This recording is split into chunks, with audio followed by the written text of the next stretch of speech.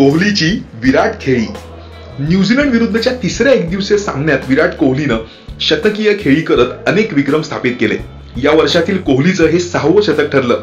या खेळीसह त्यानं एकदिवसीय सामन्यात सर्वात वेगवान 9000 धावा पूर्ण करण्याचा विक्रम आपल्या नावे नोंदवलाय. हा विक्रम त्याने 202 सामने आणि 194 डावात पार केलाय. यापूर्वी साऊथ आफ्रिकेच्या एबी डिव्हिलियर्सने 205 डावात अशी कामगिरी केली होती. भारताकडून आंतरराष्ट्रीय स्तरावर सर्वाधिक शतके करणाऱ्या मास्टर ब्लास्टर सचिन तेंडुलकर नंतर आता विराट कोहलीचा क्रमांक लागतो. या यादीत सचिन नंतर राहुल द्रविडचं नाव होतं. मात्र कानपूर इथं 49वं शतक पूर्ण करत कोहलीनं द्रविडला मागे टाकलं. भारताचा माजी कर्णधार राहुल द्रविड याने एकूण 48 शतकं केली आहेत. विराट कोहलीनं आपलाच एक विक्रम मोडीत काढला. याच्यापूर्वी कोहलीने 2011 मध्ये एकदिवसीय सामन्यात एका वर्षात सर्वाधिक 1381 धावा केल्या होत्या. आता 2017 मध्ये कोहलीने आतापर्यंत 1460 धावा पूर्ण करत नवीन विक्रम प्रस्थापित केलाय.